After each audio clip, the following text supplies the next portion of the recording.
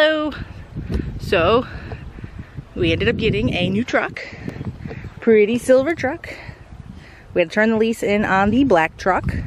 So we got a new lease. So today, we are outfitting it with all the products that we like to use in the truck for the animals. Obviously with the lease, you want to turn it in preferably pretty clean. Usually everything is covered in dog hair. So we are going to outfit it and make it so it should stay pretty clean without having to clean it all the time. At least it'll make it easier for us. So that's going to be the plan. So these are the products that we're going to use in the truck. This is a hammock that goes between the back of the front seats and the actual back seat. It's nice because it keeps most of the dog fur and any dirt on the dog on the hammock instead of the seats that are underneath. And it's also nice because normally this down here is a big gap where a person's legs would normally go, which obviously the dog can't sit on. So this actually extends it so they have more room to sit. We had one before, but it was actually that color. We had it up all the time in the truck, and we actually put some large pieces of equipment on it, and it caused a couple holes to get in it. So we got this new one. It's a little bit of a different color, so unfortunately it doesn't match these. I didn't find these in any other color, so I'll just have to ignore my OCD. They're both Kurgo brand. Kurgo makes some awesome traveling stuff for dogs, so we have a lot of actually products from Kurgo. These things are awesome because these plastic pieces actually tuck into the window groove and covers the side door, and it's folded a couple times, so you can actually make it bigger depending on the size of the door. But that keeps, if the dog is like Jezebel likes to sit up and put her feet up here to look out the window better, and then when she comes down, her paws kind of go across and her nails will sometimes catch the actual plastic of the door. This keeps them from scratching. Overall, both very good products to protect your vehicle. So for the floors, we have this flat sheet. We got black to match the black interior. We cut it in half. Half of it's coming up front here, and then we're gonna end up putting the other half in the back. And tell us what you're doing with it. I am putting it underneath all the side trims and gonna have it tucked so it'll all be tight, so it won't be so noticeable, and then we'll put the mats on top, and it'll just cover all the excess carpet that we get 5 pounds of dog hair on. That does not vacuum up. It does not vacuum up very well. It does not vacuum There's up. always pieces embedded. Was that a pain in the butt to get it underneath the plastic? No, it's pretty simple. These just pop up. It's just going to be more of a pain getting it all straight and tight. That's because you're OCD. It doesn't have to be straight and tight. No, it doesn't, but at least I'll keep all the fur off. Because I swear this carpet that's in cars, oh my god, look at that. That's my hair. That's not dog hair.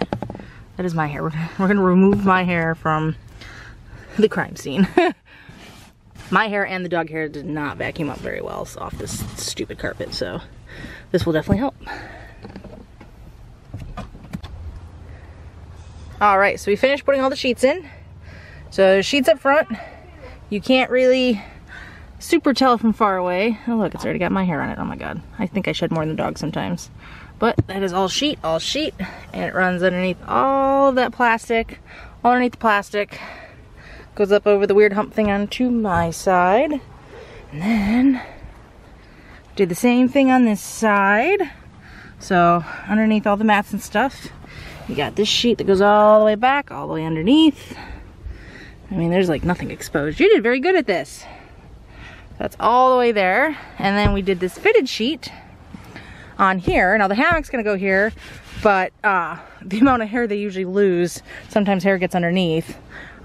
So we put the fitted sheet on. I think we got a twin, didn't we? yeah, twin for the back. Twin. And I bought a queen, cut it in half to cover both. Yep, so queen for that, cut in half, so half is here, half up front, and then this was just a twin fitted sheet. Now we had to obviously cut holes and stuff so we could still get that stuff through, but obviously it's not going to fall down because everything's holding it.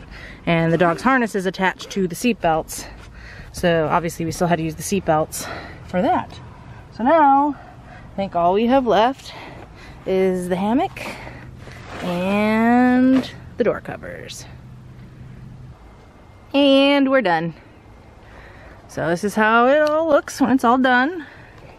You got the hammock, That goes across the front seats to the back seats. It's like a heavy duty, I think it's like a canvas, isn't it? Yeah. So, not so easy to break or put holes in it unless you're putting heavy equipment on here, which I wouldn't recommend. But it's a pretty cool hammock. It's got this Velcro here that you can use for the seatbelts, although our seatbelts don't really line up very well with it.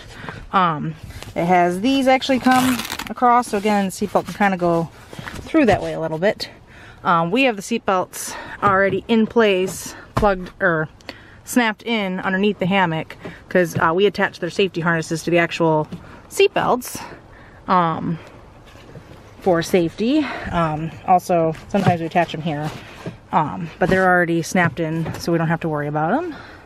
But like I said, this is nice because not only does it kind of keep hair, and if you're coming in from the beach, it keeps all the sand up here. It's also super nice because you have this big giant hole here, so if you didn't have the hammock, the dogs just had the seating area to sit.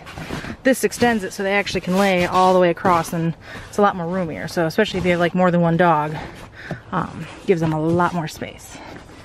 And then these handy duty things, they have these cool little plastic things that just kind of go into, I don't know if I can get it in there and look for the camera, but it goes into a little crevice there, and there's a couple of them all along here, and you just put them in there and it kind of hangs there.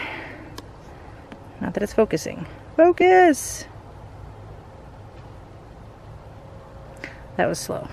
Okay, but that way, like I said, Jezebel, who usually sits on this side, likes to put her head out the window, so this way, when she puts her little paws up here, she isn't scraping at the poor actual door and scratching it up. This keeps that from happening. Now, it's got these cool little mesh things here that you can like put things in. I don't. I tuck that into the little pocket that's there. Now, these things are pretty great. The only issue I have with them is if you're constantly putting the window up and down, because this is actually slid into where the window is, sometimes it'll knock them out on the way up after you put the windows down.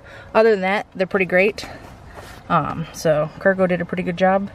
I like them a lot. Like I said, that one has on that side, and that's what it looks like in the door. It actually can actually go a little bit wider. I have them actually folded, so if the door is a little bit bigger, it does go a little bit wider for more space. But so that's basically that. Like I said, we've used these before in the hammock before. The sheets that we used are a little bit new. We haven't done that before, but that's how we dogify our truck.